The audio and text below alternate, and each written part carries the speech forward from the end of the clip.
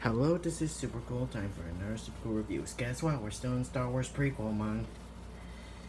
I just saw a film that scarred me for like, okay, it really didn't scar me, but it just makes my voice sound so deep.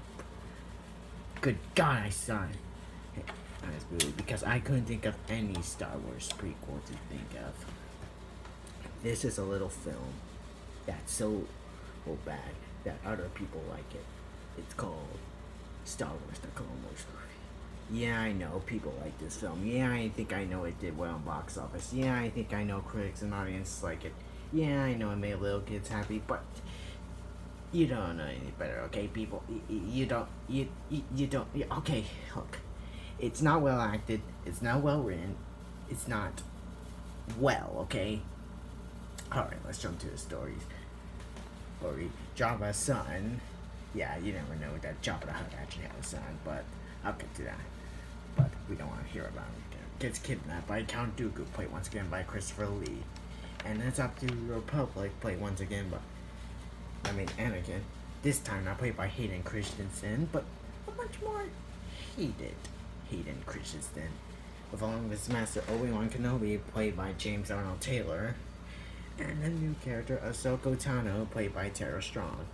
All of the clones, they must find Jabba's son before Count Dooku does more political talk that's in the other films.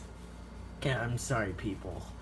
It's just so terrible. It's just one word. Boring. It is long. It's not interesting to look at. It's not interesting to see. It's the most forgettable of them all. In fact, even got a TV show, but I'm not reviewing that. It's not good. Much pilots to TV shows for movies. Yeah, I'm not. I'm not sure. I know people like the Clone Wars show, but to be fair, I did not watch the show.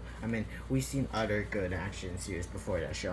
Samurai Jack, Dragon Ball Z, Naruto, and yeah, that's pretty much all I know.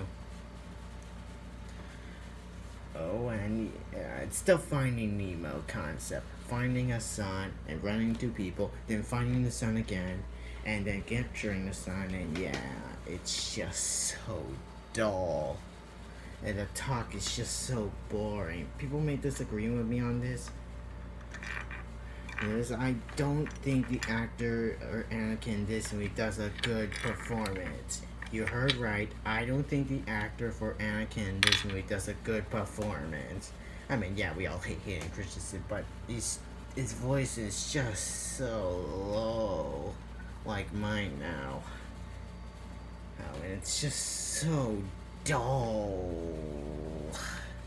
The only actor they got from the original movies was Christopher Lee. Really, was it even worth getting him? It's like making a Mask 3 and the only cast member you got was one of the gang members from the Tommy Gun scene. Well, to be fair, that gang member would get a lot of fan base afterwards. Anyway, I rated Star Wars: The Clone Wars movie 51 lightsaber battle on pointless fight scenes out of 100. Tune in next week. We'll have to review the final one. Thank God. No!